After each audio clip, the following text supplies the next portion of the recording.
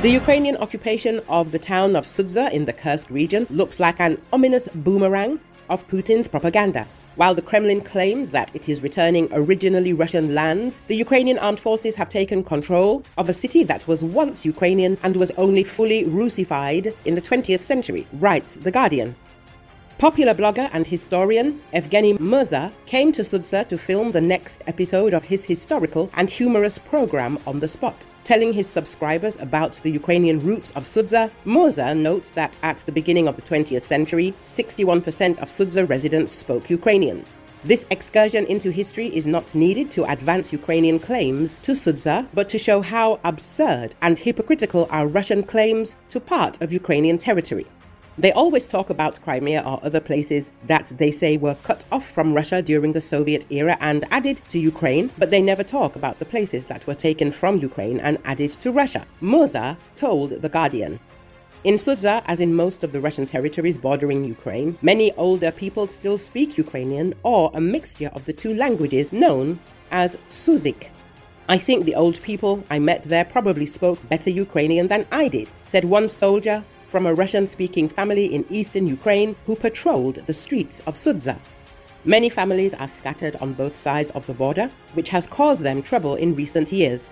Nadezhda, who asked that her last name not be used, was born in Sudzha and lived there until she was 18, but then moved to the Ukrainian city of Kharkiv to attend university and stayed there. Before the full-scale invasion in 2022, she returned to Sudzha every year, where she would argue with her mother and brother, both ardent Putin fans. After 2022, the relationship broke down completely. At first, they kept saying all this, that we were shooting at ourselves. After a while, we just stopped communicating, the woman said. When the Ukrainians occupied Sudzha, her mother and brother fled to Kursk, where they are now in temporary housing, and again got in touch with Nadezhda. My mother said that after the Kursk operation, many people changed their minds. On television, everything was optimistic, and now they have lost their homes. I said, Mom, from the first day of the war, I tried to tell you that war is pain. It is terrible.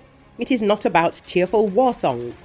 Now I think they understand a little, but I do not believe that they will ever fully understand what their state and their people have done, says the Kharkiv resident. Nadezhda said that her mother grew up speaking Ukrainian, but now speaks mostly Russian. Among the younger generation in Sudzha, almost no one speaks Ukrainian.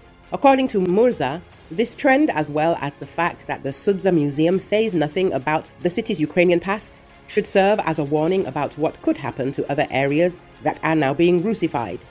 Look at what is happening in the occupied territories of Ukraine, where propaganda tells people that they are all Russian and everything Ukrainian is artificial. In a few decades, this will all become deeper. It will be like Sudzha, and no one will remember anything, the historian warns.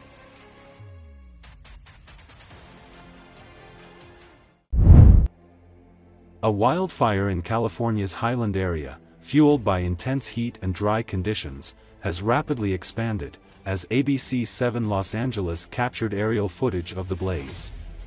Mandatory evacuations are expanding as the brush fire burns in the foothills of a national forest east of Los Angeles.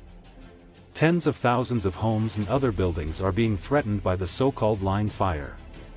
The blaze was burning uncontrolled along the edge of the San Bernardino National Forest, about 65 miles east of Lane.